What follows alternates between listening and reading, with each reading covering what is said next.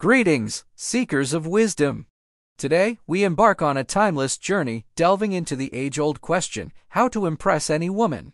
In the vast annals of history, from the Stoic philosophers of ancient Greece to the revered sages of the East, there exists a wealth of timeless wisdom that transcends the ages. Let us heed the words of Seneca, the Stoic philosopher who proclaimed, "True happiness is to enjoy the present without anxious dependence upon the future." Indeed, in the pursuit of impressing a woman, be present in the moment. Show genuine interest in her thoughts, dreams, and aspirations. Be an attentive listener, for as Confucius wisely advised, to be able to practice 5 things everywhere under heaven constitutes perfect virtue: gravity, generosity of soul, sincerity, earnestness, and kindness. Yet, let us not forget the wisdom of Lao Tzu, who spoke of the power of humility, saying, "The flame that burns twice as bright burns half as long."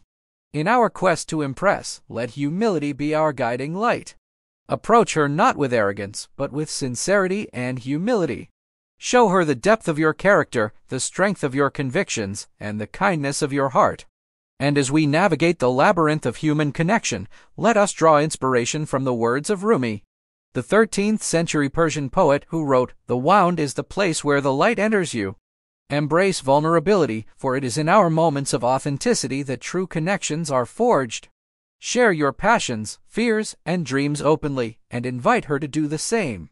In our pursuit of impressing any woman, let us embody the virtues espoused by the ancient sages: presence, humility, and vulnerability. For in the words of Marcus Aurelius, waste no more time arguing about what a good man should be. Be one.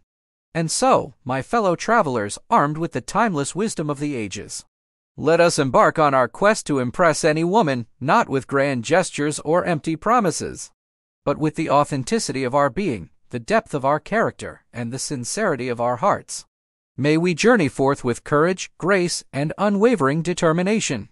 For as the ancient Chinese proverb reminds us, a journey of 1,000 miles begins with a single step.